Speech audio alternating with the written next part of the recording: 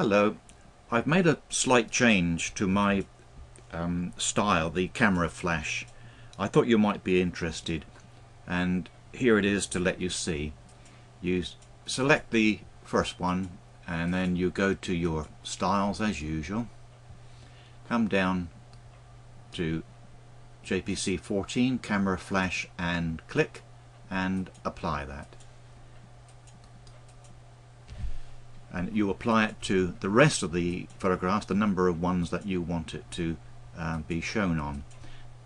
Select your first slide and your last slide. Go into the transitions and change all the transitions to camera flash radial burst.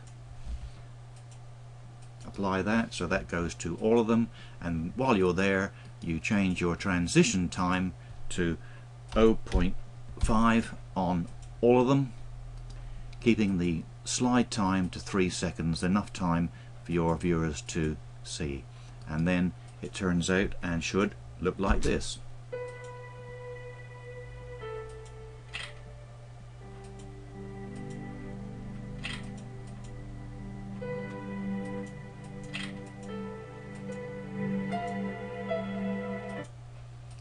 Well, I hope you like it and have a use for it. I'll say goodbye now.